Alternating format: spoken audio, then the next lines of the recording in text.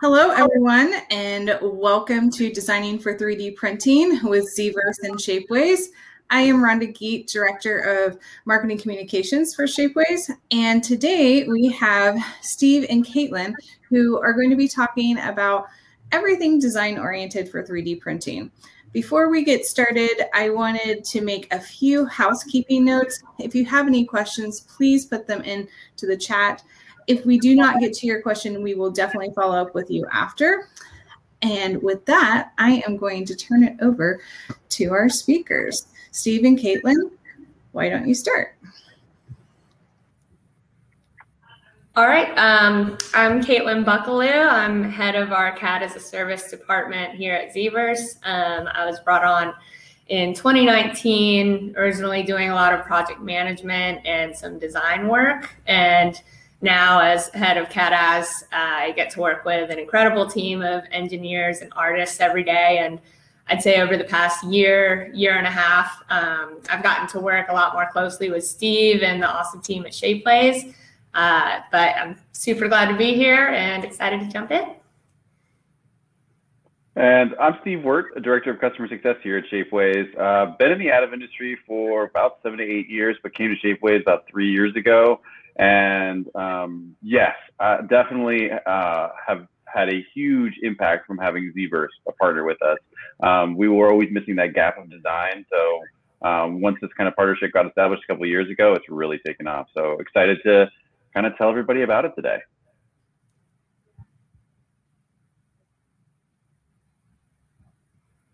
I am on mute.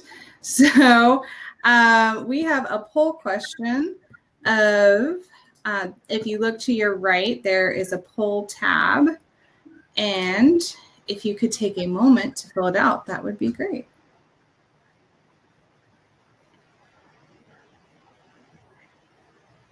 So my guess is going to be other, just because there's so many different things to design and 3D print for, you know? It is true. I only had 5 spots, so other got the 5th spot. Yeah, I mean, unless you have like a multiple choice of 20 options, even then you still might get other to be the top one. It's just, there's too much, too many possibilities. I'm interested to see what people put in the chat for their other. We're getting a good amount of responses. I only have 1 response so far, and that's for engineering, weaving accessories. Oh, that's interesting.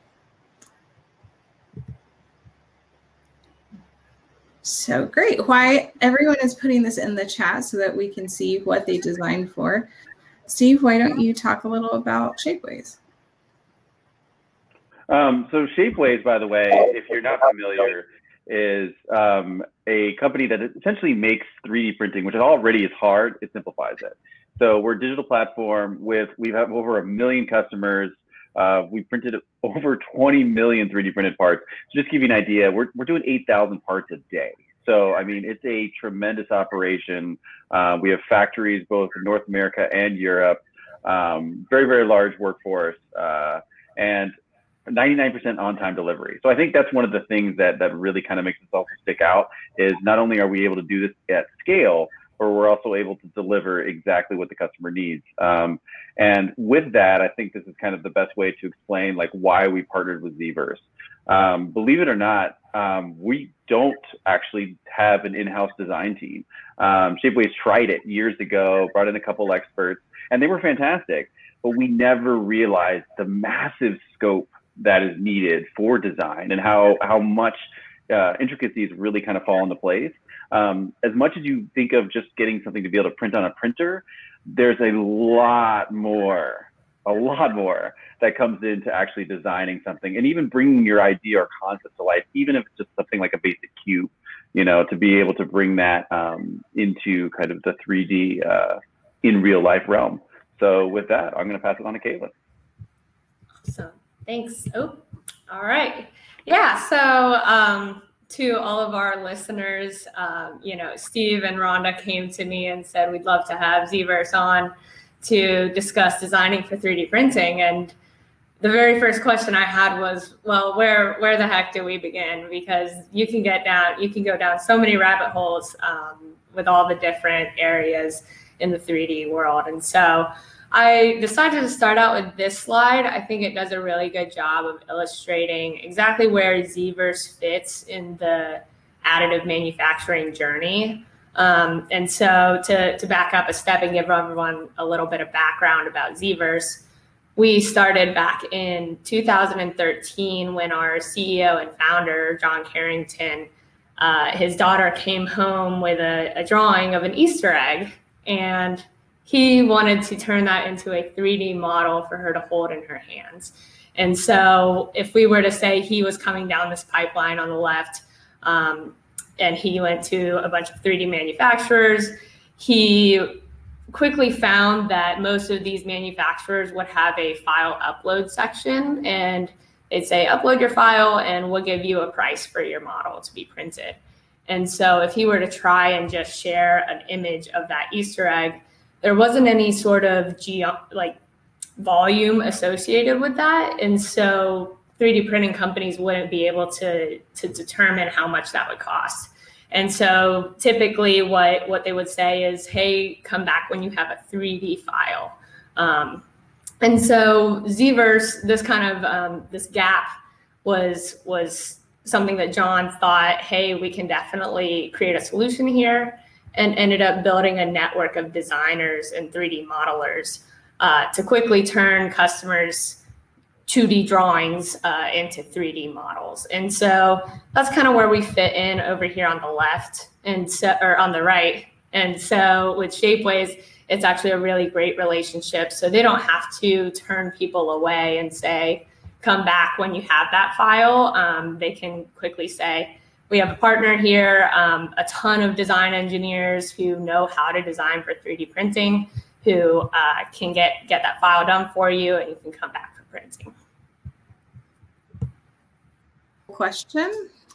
Again, if you go to the poll section, you can take a moment to answer what your thought is. Now, Caitlin, how many design engineers are actually at ZVerse? So in-house, we have a handful. I think we have 5 total in-house, and these are varying. We have a couple of interns who are actually taking classes at the University of South Carolina doing mechanical engineering. And so they have some CAD experience there. And then we also have a couple of designers who have been modeling for years.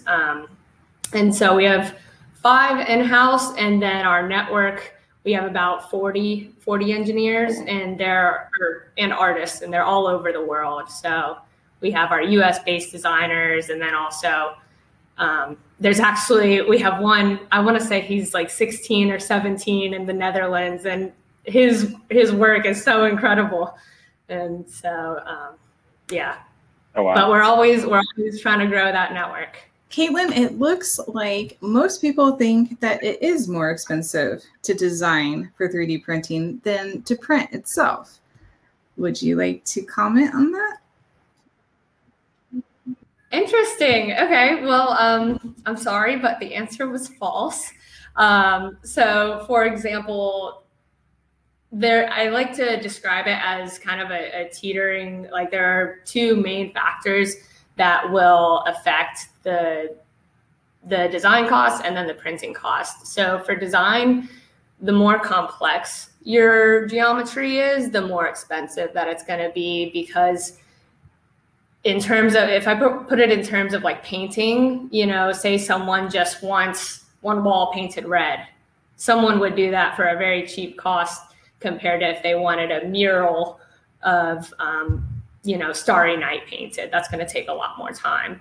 Whereas with 3D printing, while the complexity can be very, very crazy, if it's really small, it can still be a really cheap print. However, if I'm printing a huge cube, that's going to be a lot of material that you're going to have to pay for, and the print bed space, if you think of it in terms of like real estate, that's a bunch of other products that aren't going to be printed that day because of that large print. Does that make sense? For all of our audience members, as we go through the presentation, if you have any questions, please put it in the chat and we will answer them as we go. Okay, so I'm about to talk for a minute, and so please feel free to stop me or if any questions come up. But I just want to go ahead and give all of our listeners a quick overview of what our design workflow looks like. So this slide just illustrates step by step from the start. Once a customer is referred by Shapeways over to the ZVerse portal, they will submit all of these answers through an intake form just to go ahead and give our team a better understanding of what they're looking to have modeled. And so once that's submitted, our team of project managers will reach out to the customer, thank you for coming to us. And if there's enough information provided, then we'll be able to put together a design quote based on the amount of time that it's going to take to model that. However, sometimes there isn't enough information, or it can be interpreted all different types of ways. And so it's our project manager's responsibility to gather all that information in order to get an accurate quote for that final model to be designed. So from there, the customer, once they approve and pay that quote, then we'll go ahead and choose the best designer for that geometry. The designer will model it, and then once we have a file ready for the customer to review, we'll send it to them and also run it through Shapeways printability analysis tool to make sure that it's printable. And this is kind of an iterative cycle usually. Sometimes the customer is like, that is perfect, let me go to printing now. Or other times they'll say, can you tweak this part here and there? And we'll just go back to the designer and get that new model. And so then finally, once it's done, we refer them back to Shapeways, and they're able to claim the model and get a print quote in the material and quantity that they're wanting. So digging a little deeper into that process, that sounded very quick, but usually there's a lot more to it on the back end for our project managers. Essentially, what we're trying to figure out is, in the long run, what type of CAD software your geometry is going to be designed in. And so to put it in layman's terms, it's usually art versus part. And so part are these parametric designs, which are done usually in software like SolidWorks or Creo or CATIA. And these are the more rigid, boxier designs where the customer is going to provide every dimension for every feature because it's critical to fit with some other component usually. And then on the other hand, the mesh design, which is more artsy, these are your more organic, free form models where the designer has a little more freedom to manipulate geometries, but the customer is usually focused on like aesthetic and proportions. And so with that, I would say, for example, if someone wanted me to design a sculpture for them, that would take me easily over a year to do in Creo. Whereas we have a number of designers who could knock that out within a couple of weeks within their mesh modeling software. All right. So then the other type of category that we like to determine before quoting customers, not only what type of software it's going to need to be modeled in, but also the skill set or level of expertise and the duration that this project is going to be. And so I'll jump into each of these individually.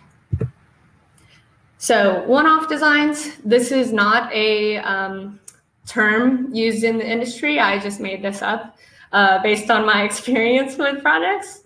These are more of your artwork display pieces where it's not going to require a lot of like once that final model is done, the customer is usually going to produce 1 or 50 or 100 of these and not ask for tweaks every couple of weeks.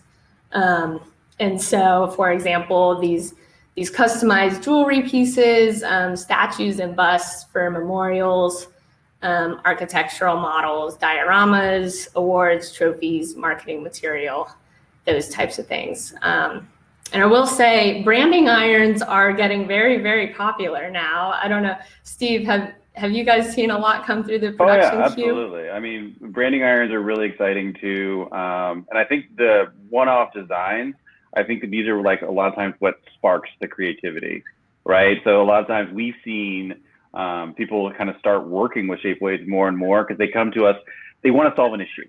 They got a problem, they want to solve it, whether it's an artistic, a trophy, or actually something they're trying to create around the house or something else. And then that actually gets a lot of people into 3D printing. So it's fun. It's really exciting to see this stuff because it's kind of a door opener, right? It's the way it brings people in. So definitely, although from a business perspective, they don't always come back to the same design, it could actually be a whole other project that kind of segues into some of the other stuff you're about to talk about. Right. And for example, I have a bachelorette party coming up, and I was able to quickly make customized little prints for all of my girls coming. And so this is actually, hopefully they don't come back with all kinds of changes for me to make in my CAD software. Okay. And so, and just to mention, like one-off designs, and then what I'm about to talk about here, 2D to 3D conversions. These are usually pretty straightforward. There's not much room for uncertainty on the designer's end. And so we can usually knock these out within a couple of days. 2D engineering drawings, these usually look like this, what I'm showing here on the left, where there's multiple views with the dimensions called out. The only time where there's uncertainty is if, say, there's a ton of dimensions missing, or the drawing isn't to scale, or in very rare situations, the drawing is very old and has been scanned 20 times, and we just can't read anything on it, which has happened a few times. But in those situations, our alternative solution is, hey, we can use our best judgment from this drawing, or if you have the actual part, we can scan it for you. All right. And then prototype design. This is like, I think what 3D printing has really just been utilized so much for, and it's made just such a huge impact on the speed to market for so many new inventors.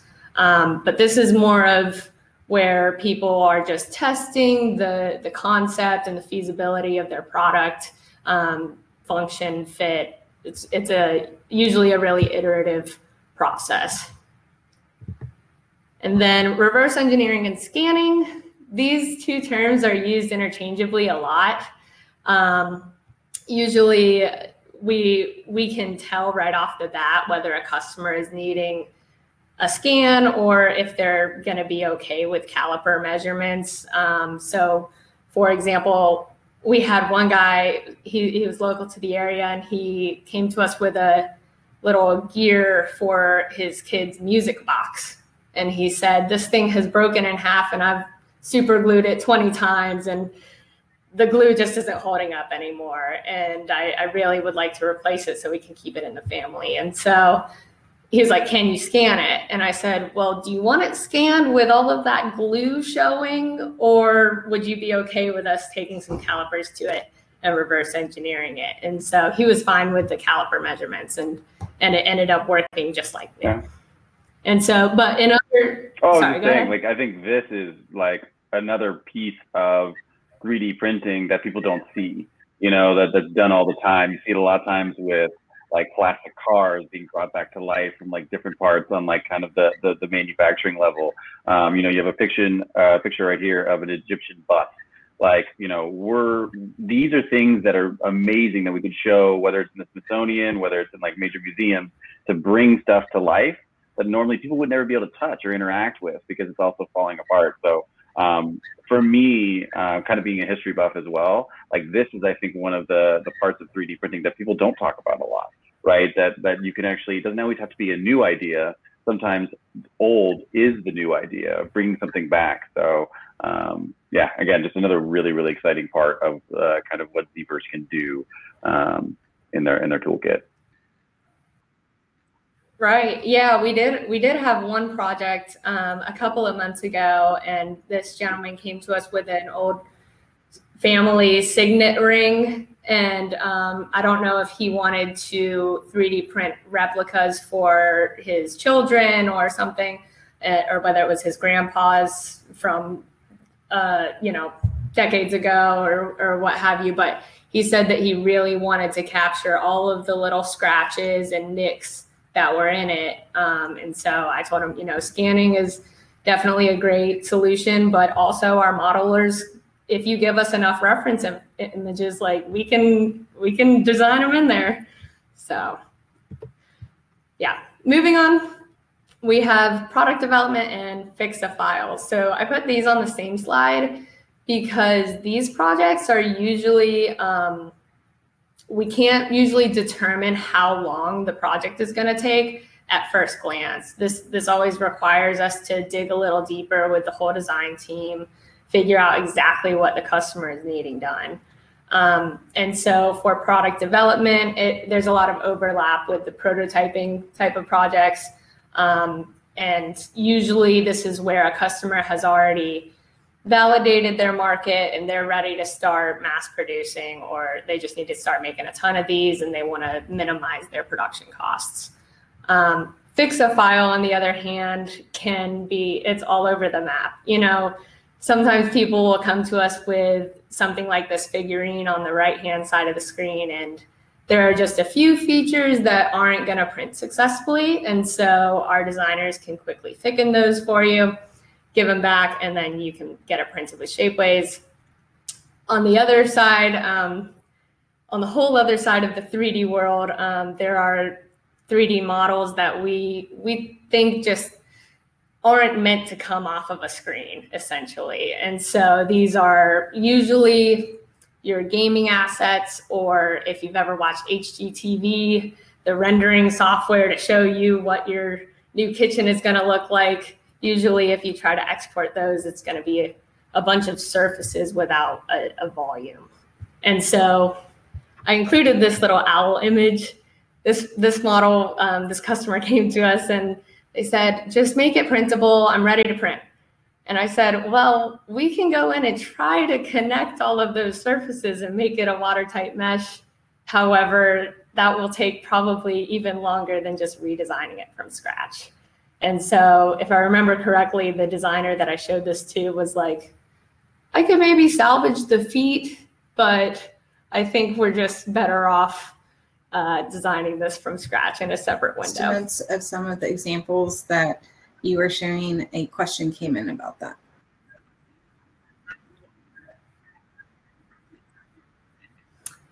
So I do not offhand, and we don't have a structured pricing, for whatever type of project it is, mainly because every geometry is different and every request, we don't want to, sometimes people will come to us with a reference file of something that's way more complex than what they're actually wanting. And we don't want to mislead them and give them an inaccurate quote. And so we take things on project by project and work with our designers to see how low we can get that cost with a quality design in the end goal. So, like if you're designing for one material versus another. I mean, I think I could take that here because that kind of comes into the Shapeways realm. But yeah, there's absolutely a cost difference. So for instance, you can take two things that are very, very similar. So let's use an example of like sandstone or mamaki. Both are great, like full color options, but both are going to have significant differences from just how they look to actually how they feel. Obviously, sandstone is going to feel more sand-like, versus where the polyjet's going to feel like more of like a smooth surface. And those are going to have significant price differences. So yeah, it's really going to depend. Also, even how the model's designed is, how much volume it is part of it and everything else. So there's really never going to be a apples to apples comparison, whether you're in 3D design or in 3D printability. It's really going to always be an apples to oranges. So the nice thing is each project, whether from the design or from the printing phase, is like a snowflake. They're all unique. They're all different. But we're always here to help you from, from the ZVerse or the Shapeways team. We'll walk you through it and really get you what you need. Actual property rights for the model if the idea is by the customer, but the model is designed by ZVerse?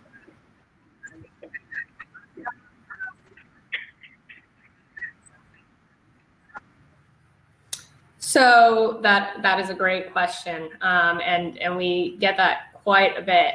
So as soon as our file is handed off, the customer then owns the asset. I will say, if a customer comes to us with a Mickey Mouse image and says, turn this into 3D for me, we will say, hey, once you have approval from Disney to create this, then we're happy to, but I don't think that will happen. We're going through, I'm reading through the questions, but I think that we can go on for the moment, and I'll jump back in with another. All right.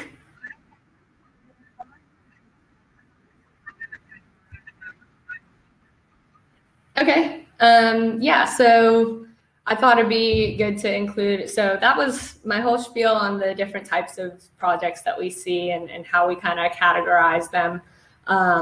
But for 3D printing, just how much the industry has impacted manufacturing as a whole. Everyone knows it's significantly increased the prototyping speed. There's way more design freedom compared to your traditional manufacturing processes. Not having to worry about undercuts and drafts and all of that fun stuff. Minimizing material usage.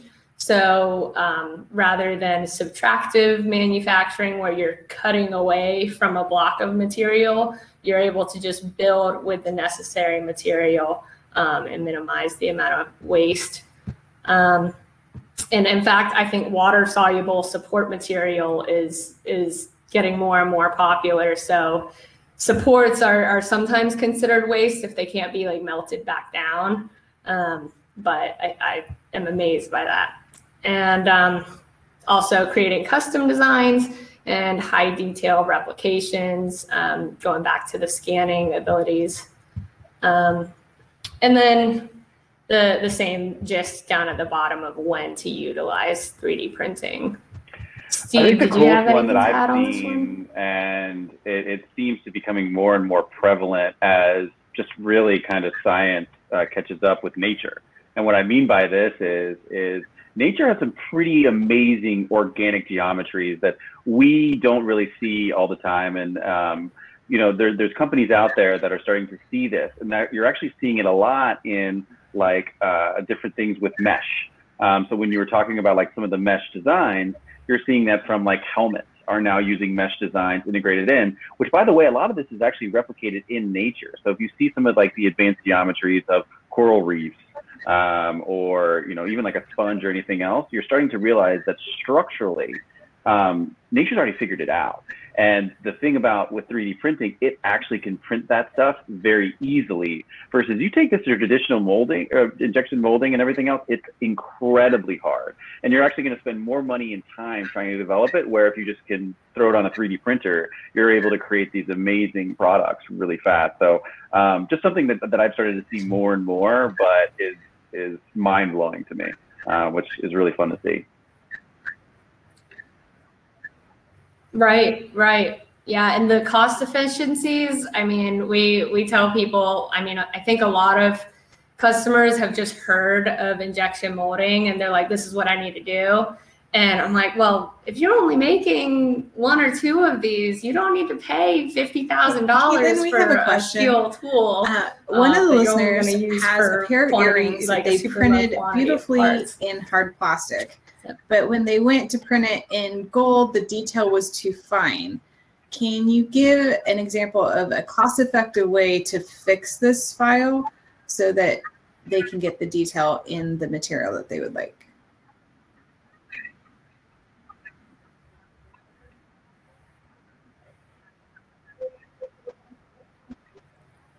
So the detail, I think that is what did it lose detail when switching from plastic to metal? Is that Did you? Yeah, so that's actually a really common hiccup that a lot of our customers experience. You know, you're kind of limited to what the corresponding printing technology is able to achieve. So going back to what Steve was saying about Mimaki versus sandstone, you know, the print nozzles or the whatever is able to achieve way finer detail on the Mimaki than the sandstone. And you'll notice that with a lot of different print processes. And I would say that your resin, plastic, those types of printers are able to achieve really, really fine details. Whereas metal is still advancing and catching up to those. And we have our last poll question for the day. So if you go back to the poll tab and answer this question, that would be great. If it goes, there we go.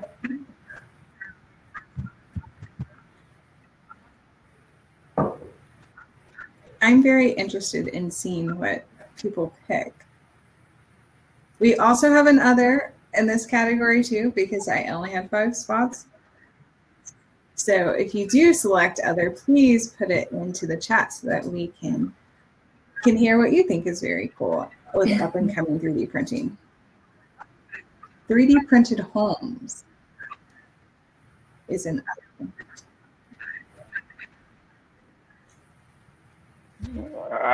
Yeah, that's an exciting one. That is I think it's only going to continue to get exciting. I know I've seen some companies that are getting some pretty large rounds of funding recently, because these houses, you know, are probably going to help out with this whole housing market issue that we're dealing with across, really not only the U.S. but across the world. There's just lack of housing, and especially I think the pandemic all made us realize that you kind of want to have a nice home. So I'd agree with that. That's a really exciting.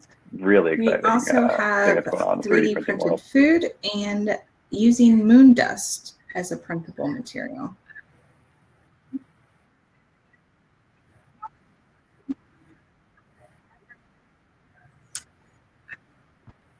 Yeah, I actually saw that NASA is starting to 3D go print on from here, but it looks so that they like don't have to ship all those materials up. Pretty much tied for open source CAD programs and production level 3D printed parts.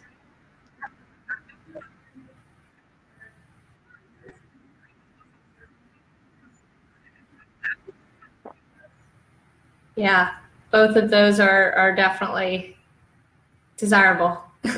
I know the carbon 3D printer can achieve those production level 3D printed parts and have started to replace a lot of metal legacy parts.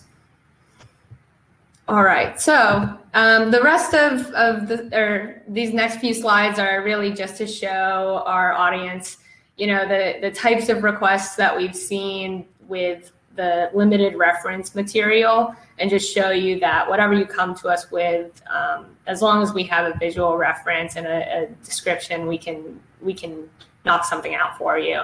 And so this one specifically, the customer came to us with these 4 images on the left, and he said, I just do something using this type of geometry, but a simplified version. And so our designer had a lot of freedom to come up with something simple. And I don't know if they were game board pieces or what, but the customer sent us a few pictures of how it turned out.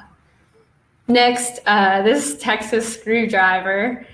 So the customer came to us with these 2 images on the left, and all we needed to confirm was if he had a specific screw thread type that he wanted to use or size, and then we knocked out the rest of the design for him. Yeah, exactly. Steve, I think, said this is the most Texas thing he's ever seen. The most Texas thing I've ever seen, but it pretty much means, like, if you don't got that Texas screwdriver, you're not taking that dresser apart again. It's staying in one piece. It's not going anywhere. But I love it. I'm not gonna lie. I think this is fantastic. So just this is more of one of those fun, cool things that 3D printing can do. Maybe not super practical, but definitely just fun. Just fun. answer this one. What type of projects do you see most commonly? Go ahead. So I think that's actually kind of a hard question to answer, and I think both Caitlin and I are going to have different ones. I would say I'd see what usually comes to Shapeways is going to be two different types of customers. You're going to have the one-offs, so kind of like what Caitlin was talking about when, you know, people just getting into 3D printing, just figuring out and everything else. And then the other thing we have is more like production partners, I'd say, is the two different types of projects we have. And the production partner is definitely going to be more of somebody who's either doing low volume, meaning like they don't need to make 1,000 and go to injection molding or anything else, or they're doing customized projects. So they're doing something that's a lot of products, but they're all customized to an individual or customized to a different type of device, segment, or anything else. So I'd say those are probably the two most common things we're seeing, but that's just on the Shapeways printing side. I'll have to diverge to Caitlin on the design side.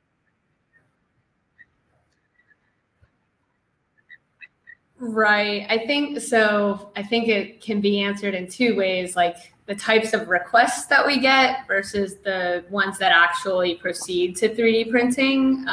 So we do get a ton of miniature diorama type requests, and I think customers might rethink whether or not they want to proceed just because it's essentially we're resculpting that geometry when they think it'll be the same cost as something you purchase off the shelf. So a small little World War II figurine might cost, significantly more than the $10 that it would cost to purchase off of Amazon or from a regular supplier like Walmart or something like that. But I would say a lot of jewelry. We see a lot of jewelry, a lot of crazy inventions. And then just we have another question on new what's the strangest entrepreneurs or assignment inventors coming up with all kinds of crazy inventions.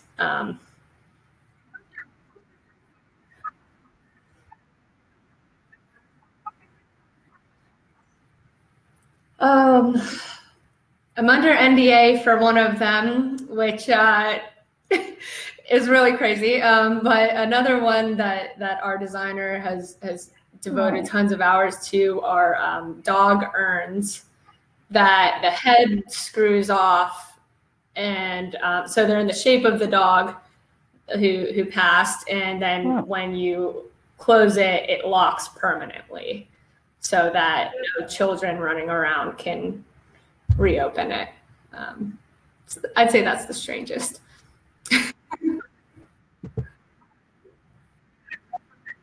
Okay, just a couple of more really cool projects. The Shanghai Tower was an awesome architectural project. It was designed in 9 different pieces and then printed to fit within his awesome display of skyscrapers. This miniature cow was a fix-a-file project. To show you for scale, it's super tiny, and we just had to thicken a few areas here shown in red. And then this Roman statue ear cuff was a really fun one. So the customer came to us with this ear cuff picture and then just told us, hey, you can find pictures of this statue all over Google. And so the designer was able to work with that reference information and present a really incredible design. And she included these holes for feathers to fit in as well. And then the famous sticky note project. I think this goes back to our first or second question that we asked of whether designing would cost more than printing. So this was a super simple geometry, I'd say.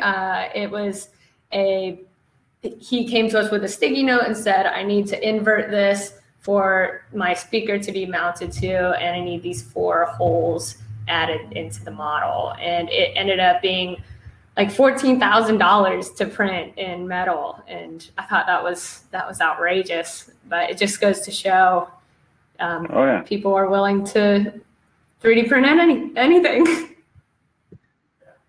And then finally, our Lowe's trade show design and print project. The customer just said, I need all of these models at 5 or 6 inches in height, and I'm gonna print them to show at our trade show in Vegas.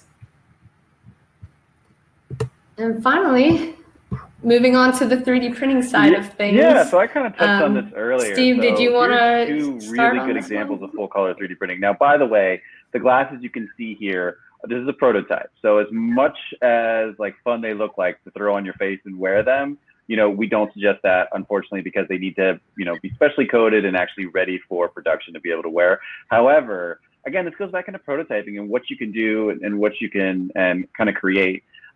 These are two different technologies. So one is actually using sand and a binding jetting solution and actually creating that and creating figures, where HD Full Color Mamaki is using actually more of a plastic to do it. Price points are very different. So, you know, sandstones, you're going to be able to get a little bit more economically. So if you're looking to do something that maybe you just want to put on a shelf, it doesn't get touched, it doesn't get moved, might be a really good solution for you. Where Mamaki is going to be a little bit more durable, but it is going to be more expensive. And then you do have a little bit of abilities with Mamaki. You can actually play around with transparency. So like, for instance, if you wanted to create something that actually has some kind of transparent feel to it, you'd be able to do that using the HD Full Color Mamaki. So both of these solutions, by the way, are available at Shapeways. So really the best thing is once you get your design done with ZVerse, absolutely work with one of the team members at Shapeways. We can go ahead and figure out which I'm interested in. Best for your project. Is there a way to print the lens with 3D printing?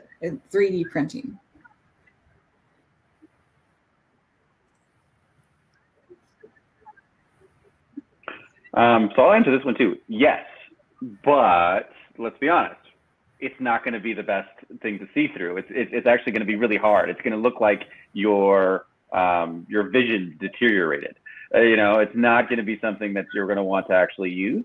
But again, if it's for a prototype and you're going into a big presentation and you want to show your brand new eyewear creation that you've created and you want to have a functional prototype, go for it. I mean, that would be able to kind of bring the whole concept together. But yeah, best thing to do is go with glass. It's designed to be able to, you know, be shaped a certain way, so creates that the magnification that you need, or lack thereof. But it's also going to be very transparent to be able to see through. So.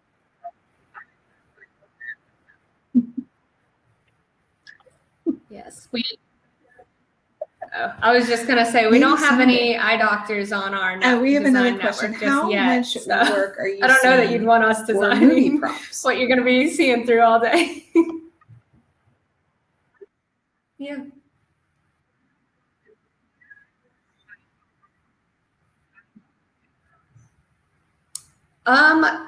We have done a few different movie prop designs. It really comes down to the size, and because sometimes people will want like large props printed, and usually they're not working with that kind of budget. But sometimes it's actually gotten a lot more popular for costume design. So usually once Halloween rolls around, we get a lot of custom requests. And then also I think we've started to see more like prosthetic 3D printed prosthetic designs. Many moons ago, Shapeways actually did a dagger for a show called Game of Thrones. If you guys have ever heard of it, this was again, I think almost 7-8 years ago, but definitely some amazing. It was actually used in the show. So no, it's definitely used before, but kind of like Caitlin said, it's a little bit more of a one-off perspective, and it has to make sense, right? It has to actually make sense that it's going to be done in a 3D printing perspective and everything else.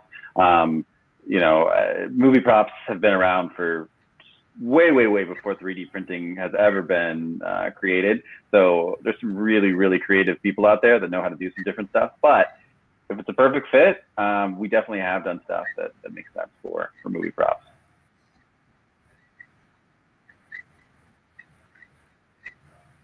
That's awesome. I didn't know that about Game of Thrones. I'm a big fan. My cat's name is Hodor. So finishing options. Okay, so guys, and by the way, hot off the press, if you're in this webinar, you're hearing about a brand new finishing option here with Shapeways. So now we're going to actually have a premium option for our plastic. What does this mean? So it pretty much means that now you can get a production grade, like traditional manufacturing kind of feel to your parts. Beforehand, we've done a lot of stuff with tumbling and different kinds of aspects to get it to that point where it looks really good. Well, now we're actually integrating a vapor smooth. What does that mean? It just means that now we're using an actual chemical to actually smooth out the part. So you're going to have it where the granularity is almost non-existent.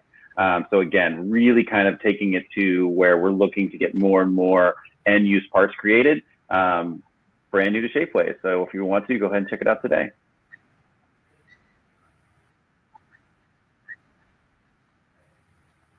I have a question. Does that and you know this better than me. It's based on the geometry, right? So like, you know, yes, it could be, but again, it's really going to be based on the part, how it's created, how it's designed, and all that. So definitely work with a Shapeways expert if you want to find out more about that, because it could, right? Because what you're doing is you're actually kind of evening out the layer lines that typically you see with any kind of 3D printing technology. So it's going to possibly, but again, I can't speak to say yes, because somebody's going to have a crazy geometry that actually maybe it diminishes it. So, you know, everything's like a snowflake, but we can definitely help you get that accessories and projects. And could you give some examples? Gotcha. Cool.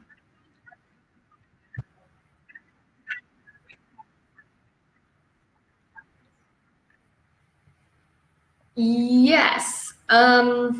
We have done quite a bit of home decor. Usually those are the like desktop items or display pieces or gifts to family or coworkers.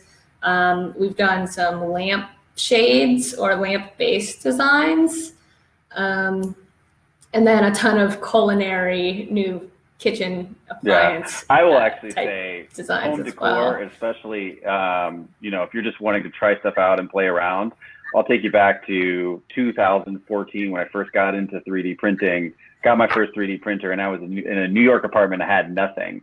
And I found out real quick, a lot of things you can 3D print real quick. So whether it was coat hooks, door stoppers, a ladle rest for your kitchen, a pen holder, a Apple Watch spot, you can charge your Apple Watch on top of a thing. You don't really realize how much you need until you don't have it, but all of a sudden you have a tool to create.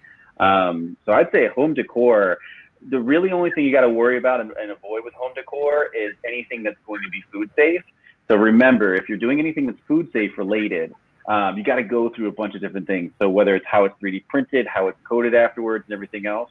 So as long as you're avoiding that, just to make sure you're being completely safe, you're good. And you can really, really do some fun stuff. Yes, and I will chime in, there is a case study on the Shapeways website about a 6-foot vanity in a bathroom for a luxury home that was printed with Shapeways and then sealed so it is waterproof. So definitely check it out.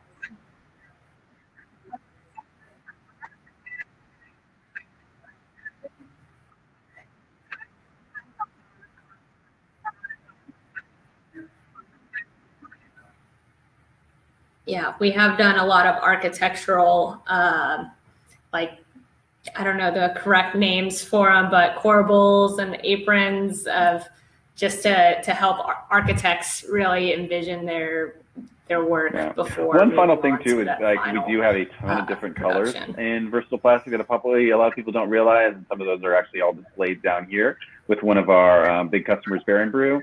So if you're ever trying to get just one solid color in different products, definitely work with the Shapeways team. We can figure out what that's going to look like. So, by the way, if you want more of like a color matching perspective, I would go more to the sandstone or Mamaki route. But again, if you're just looking for a generic color, we have that available in the VP as well. So, I love this meme. Yeah. All right. And yeah, I saw it on LinkedIn the other day and thought it'd be a good way to close out the presentation. And so essentially just noting that design will come first if you're trying to get 3D printed. Another question. 3D printed. And Julie, so, how hard is all it we to need design is a visual reference like chains and watch approximate dimensions. That's all I got.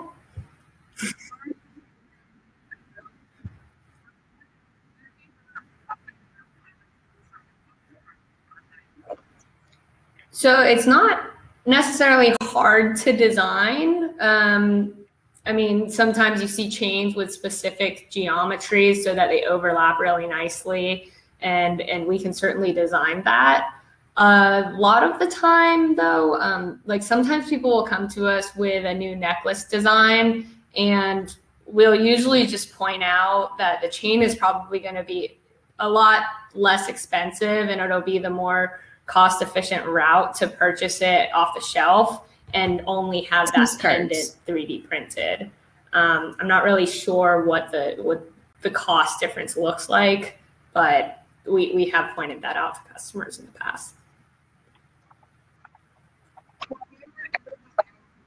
That was the other question. Is we did have one business card design, and it was the name was, or the details were engraved in. That is true. I'm not sure how many of them they printed.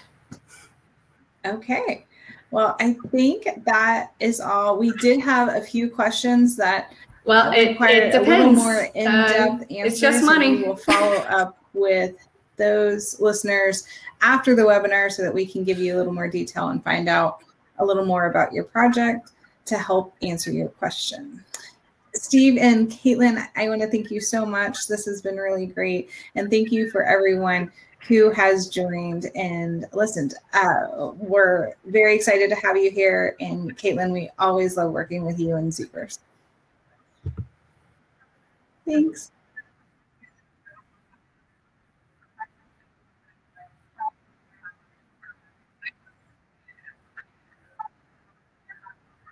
Thank you, Rhonda. Thank you, Caitlin. Thank you. You too. All right, everyone have a good one.